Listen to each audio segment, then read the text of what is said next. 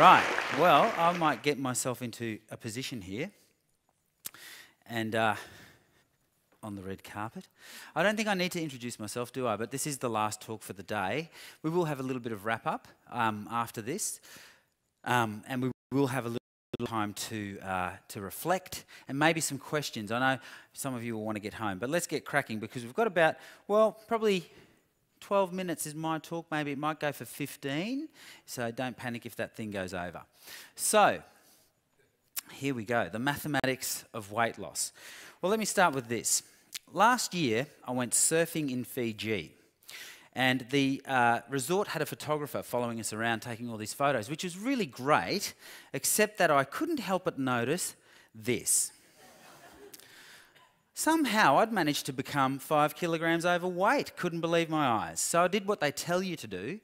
I ate less and I moved more. And within just 3 months, I discovered I'd lost 6 kilograms. So then I did what a normal person does. I did physics, but anyone would do this. I graphed my weight. And when I did the linear regression, I discovered that, lo and behold, on average, I'd been losing 85 grams a day, which got me thinking. In fact, it got me very curious about this question that I've since discovered most people have no clue about. In fact, they've never even thought about this. And to prove my point, I made a little video on Bondi Beach. And the question was this: when somebody loses weight, where does it go?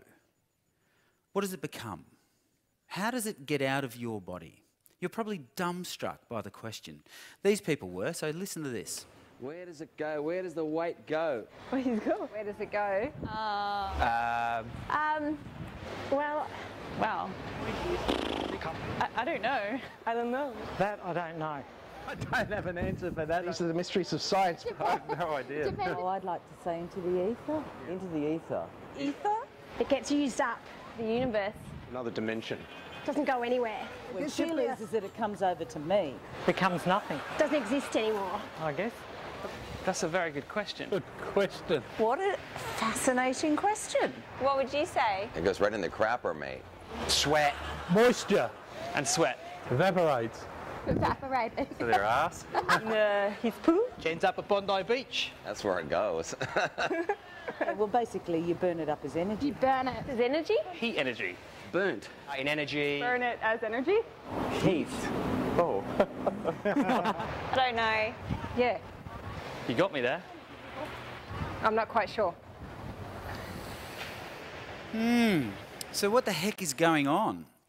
We're in the middle of an obesity epidemic. I don't need to tell you about it. So why don't these people know the answer to this fundamental question? Because not one of them was right, and we do know the answer. This is not groundbreaking stuff I'm about to tell you.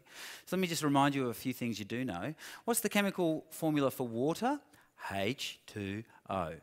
Chemical formula for carbon dioxide? You all know it. Right, so you know what human fat is made of. So what is the chemical formula for human fat? There is such a thing, believe it or not. It's been known since the 60s. It's C55H1O4O6. That's the chemical formula for the average fat molecule in a human body. Some of the molecules might have a few more carbon atoms and a few more hydrogens. Some might have less. They all have just 6 oxygen atoms. That's very important and helpful for later. But this is the average fat molecule, C55H1O4O6. So let's be very clear about this. The difference between that and that is C55H1O4O6. I kid you not. And the difference between that and that, same thing, C55H1O4O6. So how does this stuff get out of a human body? Well, here's the general equation.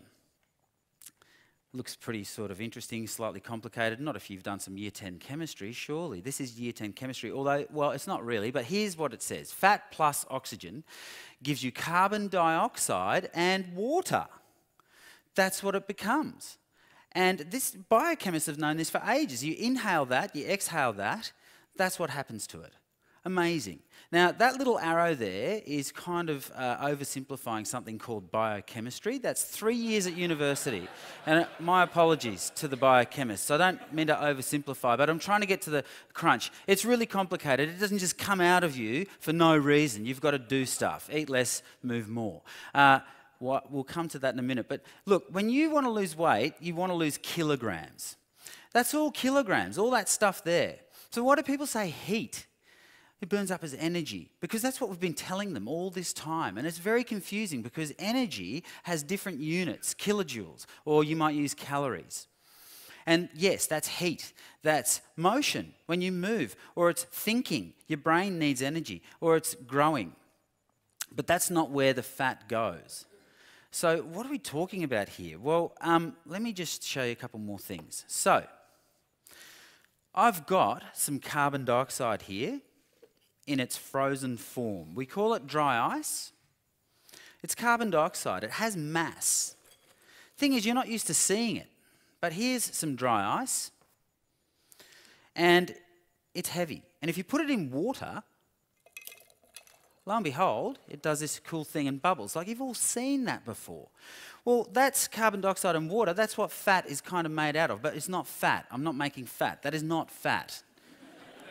So how does that become fat? Well, it doesn't just like that. It becomes sugar first. Plants make fat. Well, they start the whole thing. A plant takes 6 molecules of carbon dioxide and 6 molecules of water, uses an amazing chemical called chlorophyll, holds them together, and then sunlight comes in and it binds those molecules together, and it becomes sugar. C6H12O6 is glucose. Fructose, same formula, C6H12O6. Sucrose is glucose plus fructose stuck together minus an H2O molecule, so it's, do the maths, C12H22O5. Right, well, here's some. This is sucrose. Plants make it. And it's this stuff joined together. It's now got chemical energy holding these molecules together so they don't just fly around like that. And by the way, if you drink that, 600 ml of lemon-flavoured soft drink, you'll get 17 teaspoons of this stuff are in there. I'll just quickly show you what that looks like. Here's 1, 2, 3, 4, 5, 6, 7, 8, 9, 10, 11, 12, 13, 14, 15, 16, 17. Right. So if you drink that, it's the equivalent of doing what I just did with a spoon, except munching it all down. Exactly the same, no difference. So if you do that, then what happens? Well, let me explain something else that I've been telling kids for a little while, and they get this. So when you eat food, it's not in your body straight away. If you swallow that sugar, it's not in you yet. So here's a pool noodle, right? It's got a hole running through it, and here's an almond. And if I put the almond in there, it can go all the way through and out the other end. Whoop-de-doo. Here's another almond. If I put an almond in here, where's the almond? You would say the almond's in the pool noodle. Okay, but is it in the foam that the pool noodle is made of? No, of course not. It's just in the hole that runs through it. That's food. You swallow food, it's not in you. It's in the hole that runs from here to the back door. And getting food into you is called digestion. So with this stuff, you've got to break the bond that's holding the fructose to the glucose. And as soon as you do that, then that stuff can cross the barrier, your internal skin, and into your body, and then it can go around in your blood. That's digestion. But now, it's not metabolism yet. It's got to go into your cells, and then you've got to burn it up. And if you don't burn it up, if you eat all that sugar after you've had your 3 meals in the day, your body doesn't waste it. It doesn't come out here. The stuff that comes out the back door was never in you. Apart from a few molecules of cholesterol, it's just fibre that you couldn't digest, plus the bacteria that live in your gut. You lose about 500 billion of those in one single sitting. They're tiny. That's many times the population of the Earth every time you flush the toilet. It's amazing. But that stuff was never really in you. So here's what happens. If you don't then metabolize that sugar, well, then it's going to get converted into the stuff that we all have a problem with, fat. Now, I better just prove that you do breathe this stuff out, right? If you metabolize sugar, you turn it back into carbon dioxide and water. So every time you exhale, out comes a bit of carbon dioxide. You can't see it. This is the problem. This is why people don't know how you lose weight. So there you go. I've trapped some breath. I've inhaled that. 5% of the air in there is now carbon dioxide because it's come out of my lungs. I've got some liquid nitrogen here, and I'm going to use that to freeze this air. Liquid nitrogen's minus 196. It's very handy. It's right there. In fact, I'll just pour it straight on. So be a little bit careful with this stuff. I use it all the time. If I look a little blasé, I don't mean to. Please respect this stuff if you play with it, the way you would respect boiling hot water. Now, if you pour it onto a balloon, the balloon does not pop, which is incredible. The nitrogen's minus 196. Oxygen turns into a liquid at minus 183. So the oxygen in the balloon is turning into liquid. Carbon dioxide turns solid. I've got a big bowl of it there. But it turns solid at minus 78. So in the balloon now, I have I have liquefied oxygen and frozen carbon dioxide. And when I take it out, you'll see them. So it'll just take a while for the balloon to go a little bit clear at the top. The nitrogen in here, air is 79% nitrogen. The nitrogen is in the top of the balloon. But now, look at that liquid down there. Can you see that? That's the oxygen from my breath that I hadn't used. But once it's all gone, there'll be some white powder left. Right, the white powder is breakfast. That's the carbon dioxide, the carbon atoms I ate in the last 24 hours. And when I blow on them, they get warm enough to turn back into gas, and they vanish, and people think there's nothing in the balloon. The balloon has mass. Those atoms have mass. You can see carbon dioxide has mass when you solidify it, but when you breathe it out, you don't see it. And we've been confusing people by talking about kilojoules or calories, and they're really important. But people do not seem to understand that when you lose weight, you're losing atoms. You can't just turn atoms into nothing. In fact, science teachers out there, you need to change the way you teach chemistry, because those people, and many in this room, think that you can turn atoms into energy. Well, it's one of the founding principles of modern chemistry. You cannot turn an atom into pure energy. It's called the conservation of mass. Before a reaction and after a reaction, we teach kids you've got to have the same number of atoms. It's called stoichiometry. Well, we haven't been teaching it very well at all, because people think you can turn fat, which is kilograms, into nothing, or just kilojoules. Can't do it. So here was my big fat question. I'm a physicist. I knew that bit. But my question was, if I've got 10 kilograms of this stuff, then how much carbon dioxide does that become? And how much water? And it turns out that that's really simple too. This is year 10 chemistry and year 10 maths. You need the periodic table of elements. You have to look up hydrogen, carbon, and oxygen. There they are. Now, the periodic table has some important information on it. The weight of a single atom of these elements. So the weight of a single atom of carbon is 0.11 atomic mass units.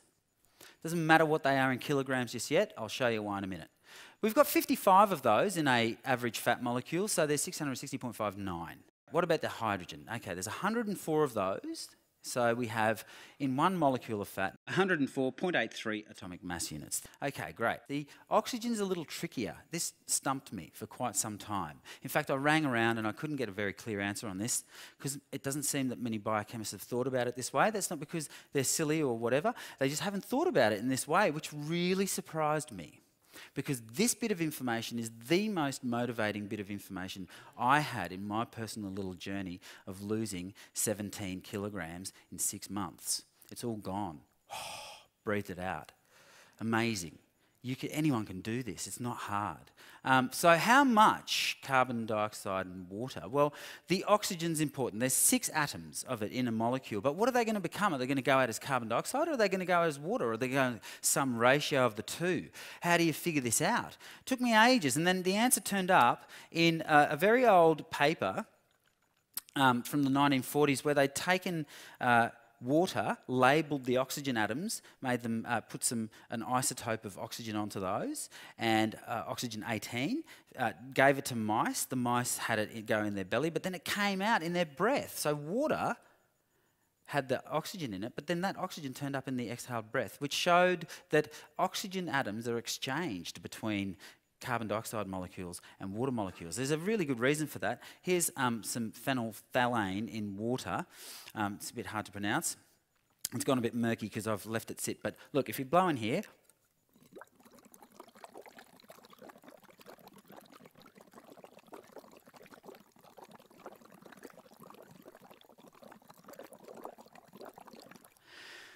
changes colour. Great, whoop-de-doo. What does it show you? It shows you that carbon dioxide dissolves in water, forms carbonic acid. There's an exchange of oxygen atoms. So what this told me is that the way these 6 atoms are going to leave your body is in the same ratio that they exist in the molecules. So that's a 2-to-1 ratio. So that means 4 will go out as carbon dioxide and 2 will go out as water. That's great. Now I know the answer. So now you do the maths. So we've got the first 2 answers. I'm going to add to the carbons the weight of 4 of these oxygen atoms. They're going to go out with carbon. So I'll chuck that up there, and I've got 2 to go. So 2 times that, there we go. Chuck that with the hydrogens, because they're going to go out with some hydrogen. And now I can figure out the ratio of carbon dioxide and water from my fat. So there's the totals, and now we've just got to divide it by the total, and you get 84% will go out as carbon dioxide and 16% will go out as water. So here's the answer then to my big fat question. 84% of fat is exhaled, 16% is excreted as water somehow. It can be in your urine, in your feces, sweat. That means that 10 kilograms of fat becomes 8.4 kilograms of invisible gas that you breathe out. That's amazing.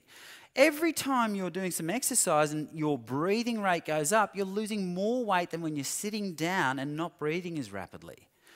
And 1.6 kilograms will come out as water. Now, we don't know if that comes out in your poo or in your wee or in your sweat or in your tears because you cry a lot. Who knows? But now I've got some frequently asked questions that I need to answer because there's lots of them. Well, there's 3 main ones. 1, can I just sit around and breathe more? Everyone asks me straight away. Well, you can sit around and breathe more, but it's called hyperventilation. You've got to coax the C55H1O406 out of the fat cells. They're called adipocytes. And to do it, biochemistry, mate, it's amazing what really goes on. It's a long story, but you need to get them out by, first of all, moving more or eating less. You've got to sort of starve yourself of energy so that you start turning these big molecules of fat. They get broken into 3 fatty acids each. They're called a triglyceride, but they have to be broken apart before they can come out of the cells, the hidey holes that they live in your bingo wings or your double chins or your butts or your muffin tops or wherever it is. It's hanging around in there. It's not going to come out until this hormone breaks them apart into its fatty acids. It goes into your bloodstream, and then you can oxidize them. Beta oxidation, big long story, really complicated. Amazing that we know it. But FAQ number 2 is, does weight loss cause climate change? Well, this is another really disturbing little thing because it means people don't understand climate change. They just don't. Because if you did, you wouldn't even think that. But people think, so why doesn't it cause climate change? Because food was made by plants just in the last couple of years. And the way it did it was it took sunlight and glued water to carbon dioxide. When you eat, the energy is sunlight. It was put there by the sun. If I wasn't, well, I'm not a hippie, but I just about am because I think that this is amazing. You eat sunlight. That's the energy that you get. But it's modern sunlight. When you burn fossil fuels, that's ancient sunlight. It's locked up in the ground as carbon in wood, dead wood, ancient fossilised coal. And oil is ancient, dead, fossilised critters that lived in the sea, that photosynthesised, that died, that got buried, that eventually turned into oil. This does not cause climate change. And the fact that people don't know that means we need to teach them more about climate change. No wonder there are so many myths about both these things. There are myths about weight loss. There are so many diet gurus out there. Mate, if they didn't know this, are you going to trust anything else they have to say to you? No. Hopefully not. Stop buying their books, their pills, their rubbish. Why did you not know this until today? I don't know the answer. But it certainly makes me very, very skeptical about any health claim that anyone makes who's supposedly a guru.